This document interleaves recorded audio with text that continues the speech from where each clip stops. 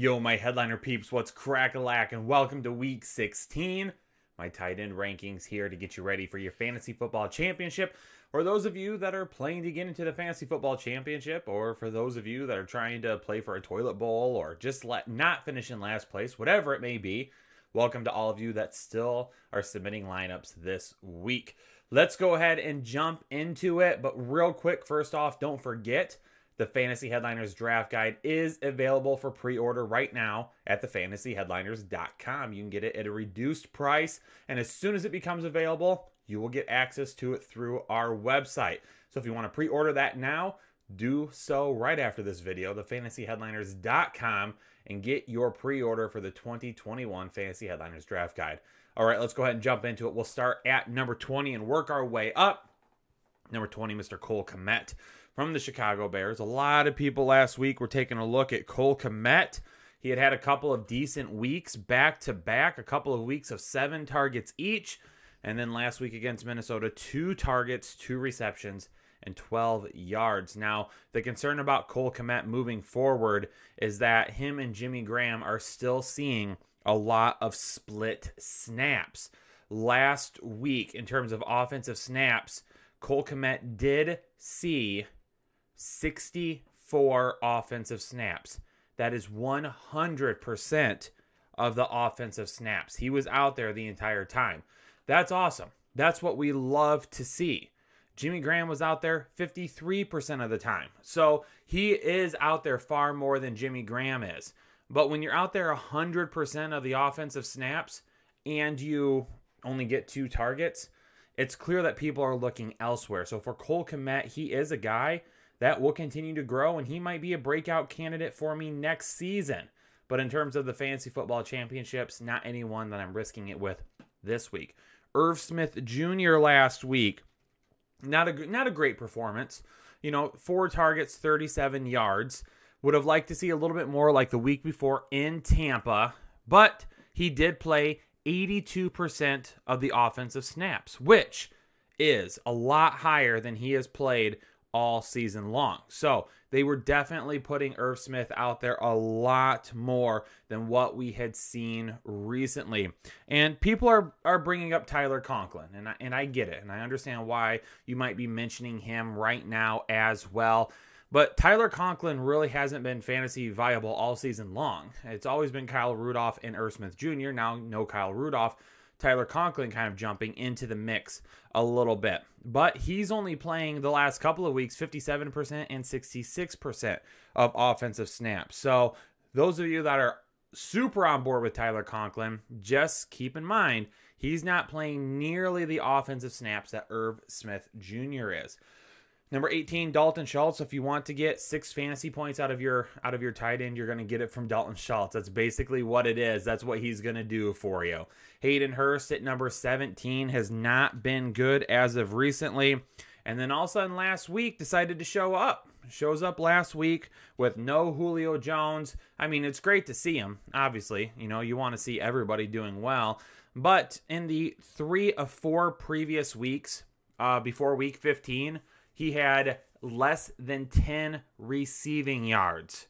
This is his first touchdown last week. Since week 6, he hasn't had more than 50 receiving yards since week 9.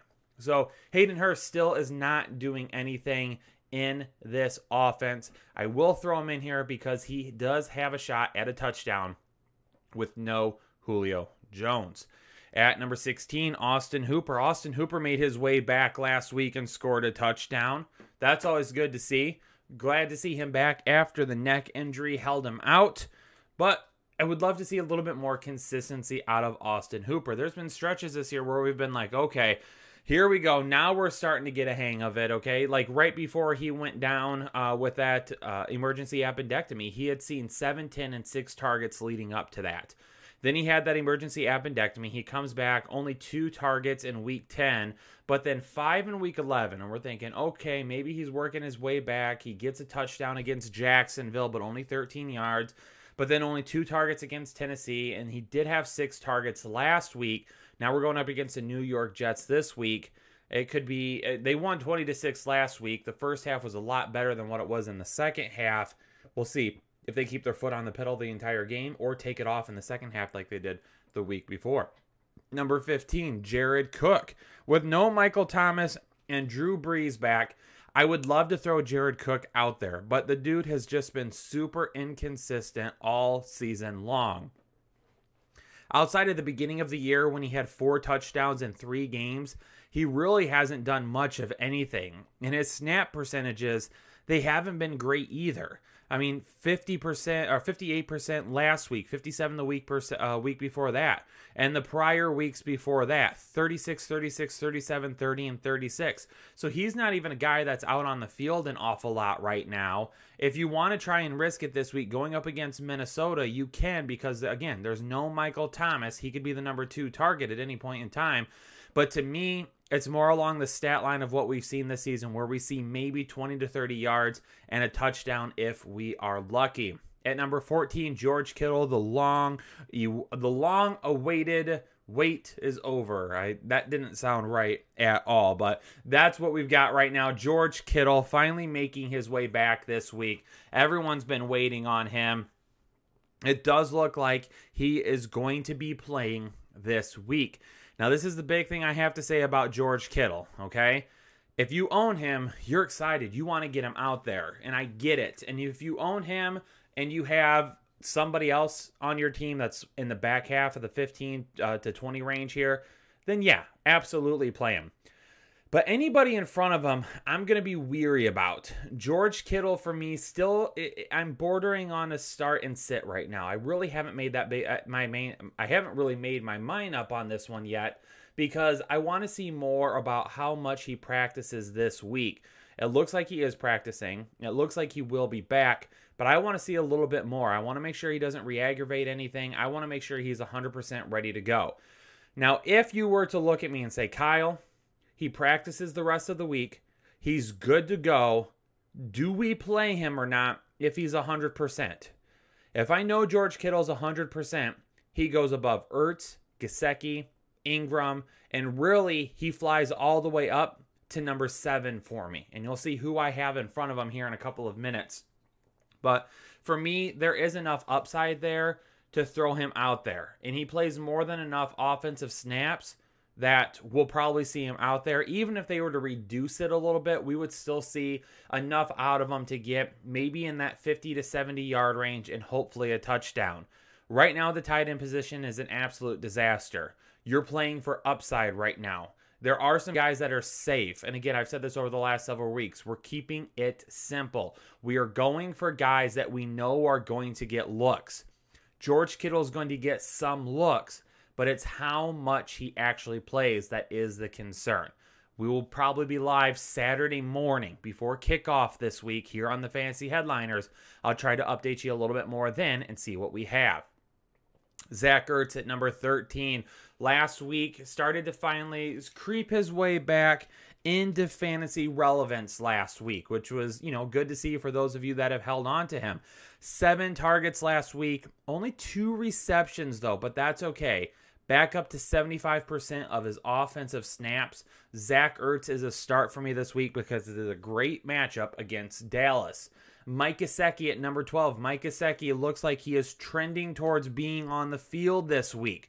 No guarantees as of yet. Right now, he continues to be a limited participant in practice. If he plays, I'm okay with running with him. But again, we have to wait and see what happens. In his previous 3 games that he was on the field before the injury in weeks 12, 13, and 14, he had 4 touchdowns during that span. Him and Tua were starting to get on the same page a little bit.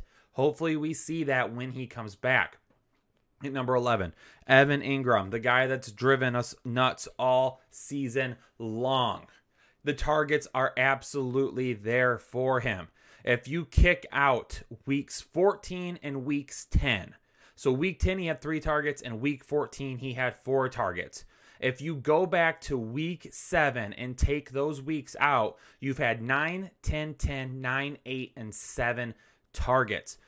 The targets are coming. The targets are there. He's getting the looks.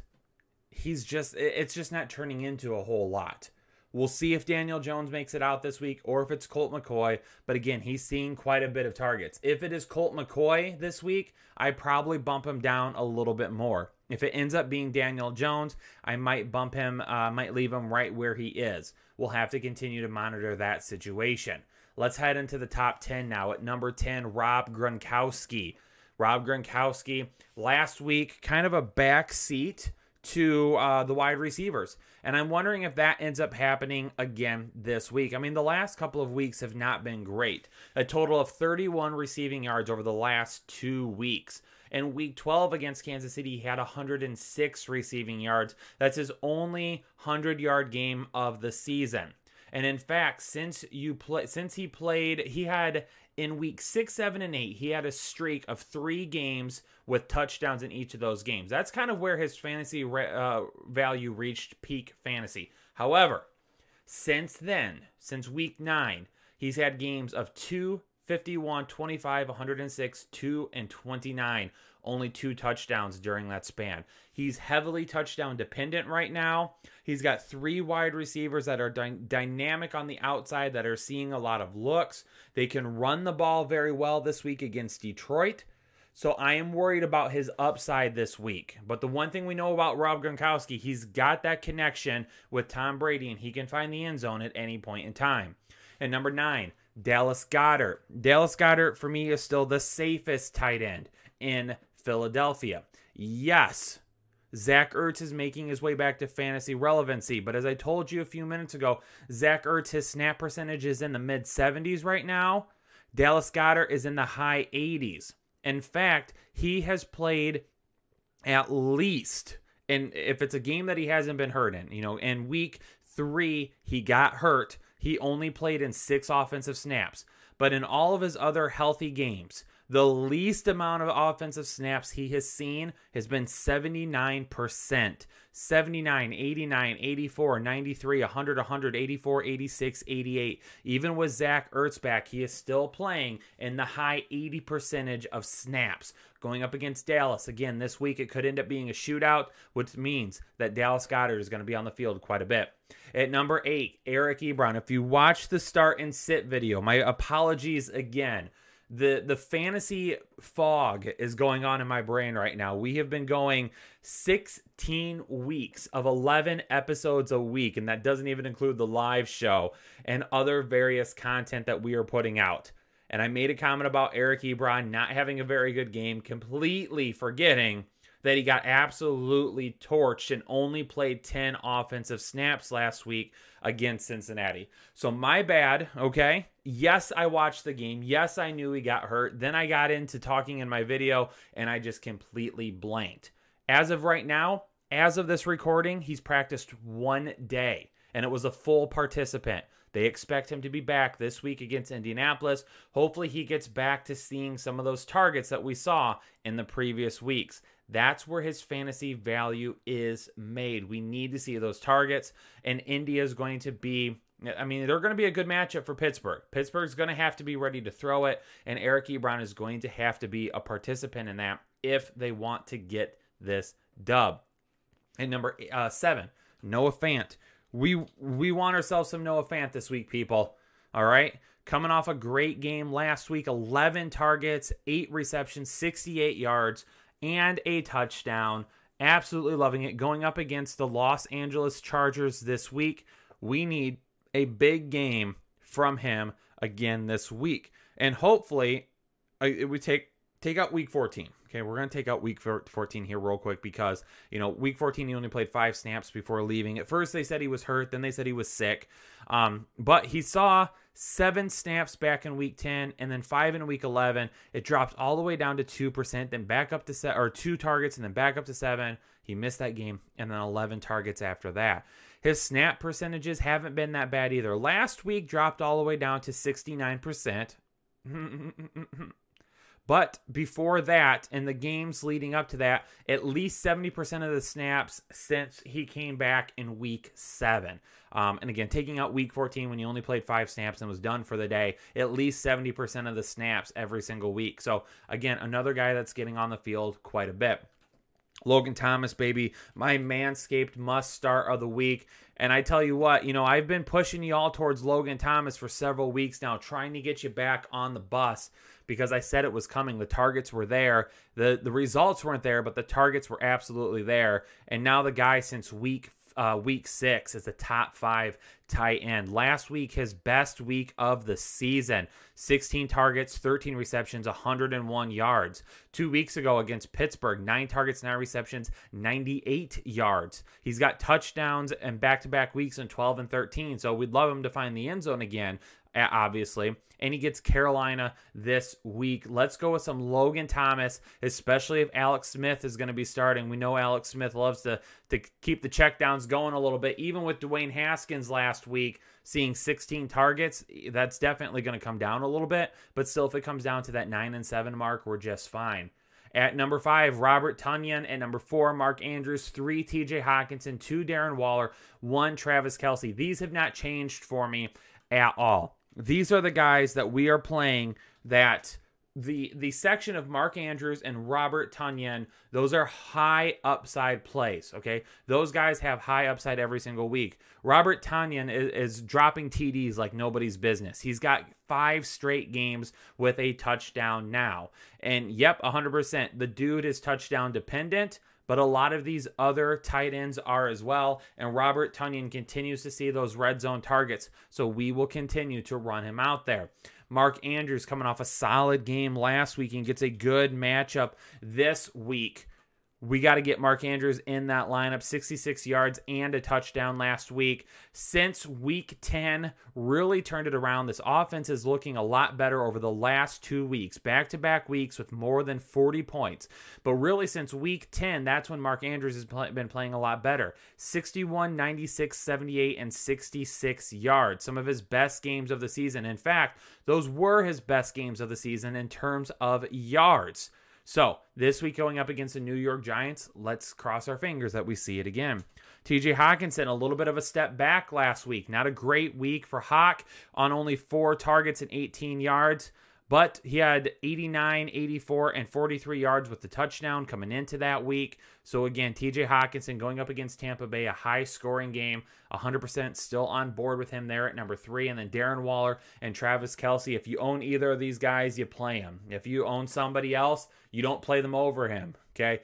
Kelce and Waller will always be locked into your starting tight end position.